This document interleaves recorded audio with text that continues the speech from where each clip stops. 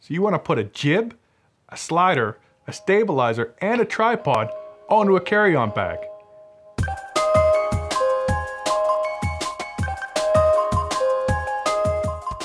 In part one, we're going to start with covering the base of the system, which is the monopod.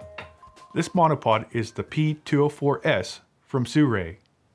Sirui.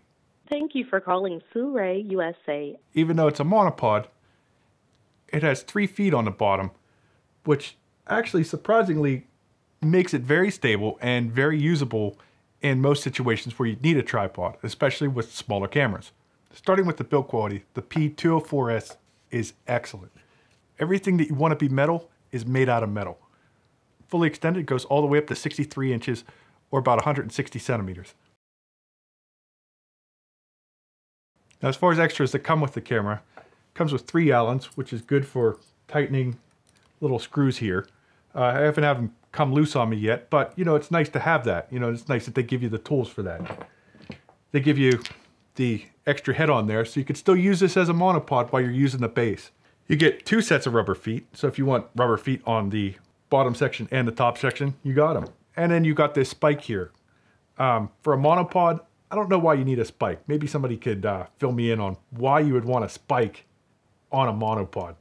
Because on wood, rubber's good. On concrete, rubber's good.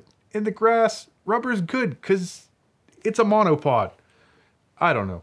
Now, obviously, the benefit of having this over a straight monopod is having 3 feet. And you'll see the other ones from Manfrotto. I mean, they're real popular.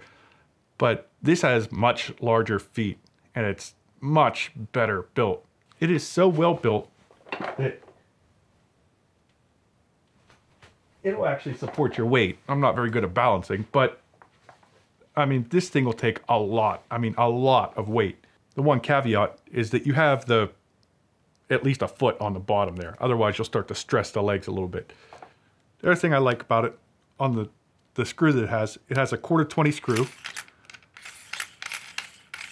And in very short order, you turn it around and you're set up with a 3/8 screw. And you don't have to worry about having little bushings or threaded adapters to go from one side to the other. Even if the pan on the tripod head is locked off, you can unscrew this section here, this blue collar, and you could actually pan with just this section here. And it's very smooth. And lock it off, and it's nice and tight. The other part that makes it super useful to me is if you unlock the next blue ring down, it comes off. And you could put a rubber mount, or if you prefer the spike mount on it, and you've got a monopod with no feet. But because they give you the extra base mounting plate there, you have yourself a little hi-hat and a monopod, and they're both functional. Now, it's all metal construction, and you know, that's not good as far as weight goes, but what I can say about this thing is even whenever it's fully extended, it's really strong. It has very, very little flex. You got to really strain to get that to bow. So it's nice and sturdy, all the way rised up just like that, and without the base on it. You have 57 inches or about 140 centimeters, 145 centimeters of height on it. And this by itself is super useful. Forgot your boom pole for your mic?